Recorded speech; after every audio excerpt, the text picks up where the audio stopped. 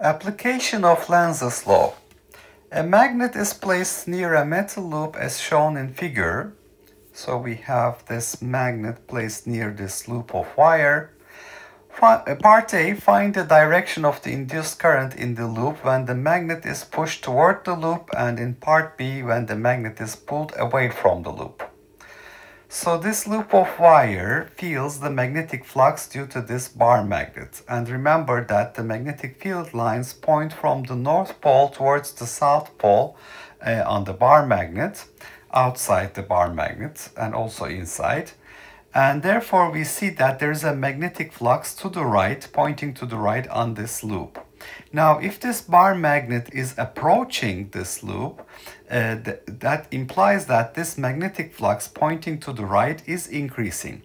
So there should be an induced current which will be opposing this increasing flux, and that is found using the right-hand rule. If the four fingers curl in the direction of this suggested current, you see that the magnetic flux, according to this induced current, inside the loop will be pointing to the left. Therefore, it will be opposing the increasing flux.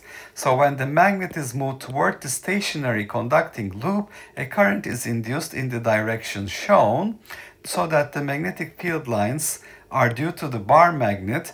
Increasing the flux due to the bar magnet will be opposed by the induced flux due to this current.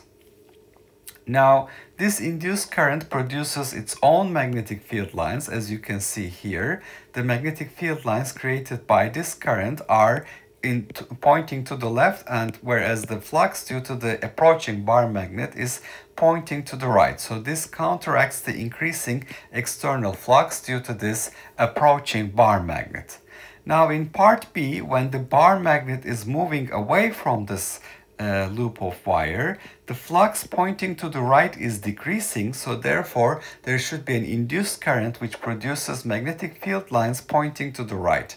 And if you follow the direction of this current with the four fingers of your right hand, we see that the thumb points to the right, which means this current direction will be producing a magnetic field pointing to the right. So when the magnet is moved away from the stationary conducting loop, a current is induced in the direction shown, and the magnetic field lines created by this current will be pointing to the right.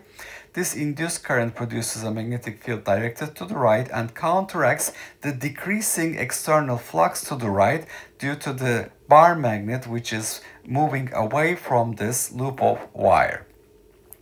Okay, so we have seen an application of Lenz's law. Basically, there is an induced current in this loop of wire so that the magnetic field produced by this current opposes the change in the magnetic flux in the wire. If the bar magnet is approaching this loop of wire, the magnetic flux pointing to the right is increasing. Therefore, this induces a current creating magnetic field lines pointing to the left, which opposes the increasing flux to the right.